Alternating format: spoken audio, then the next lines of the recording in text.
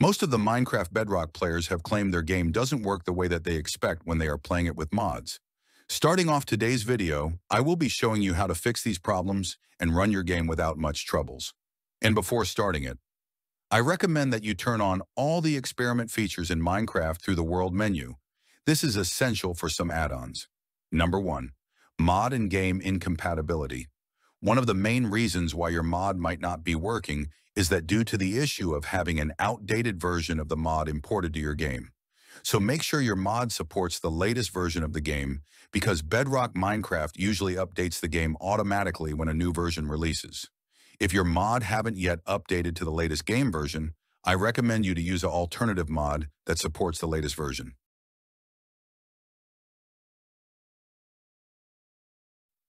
Number 2.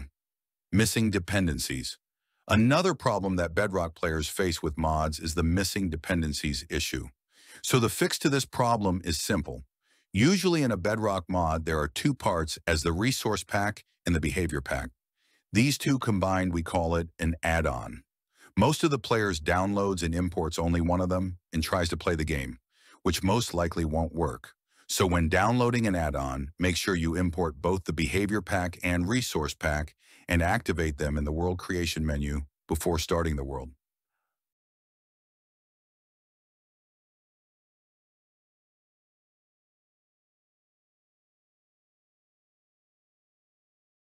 Number 3, mod versus mod incompatibility.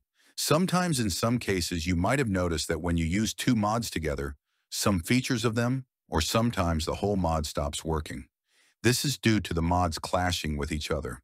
For this issue, there is no other fix other than removing one mod and using the other, or finding an alternate mod that doesn't clash with the other.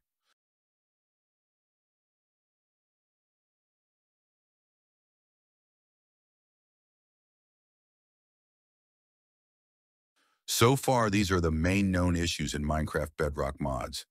If there is any other problem you are facing, comment down below.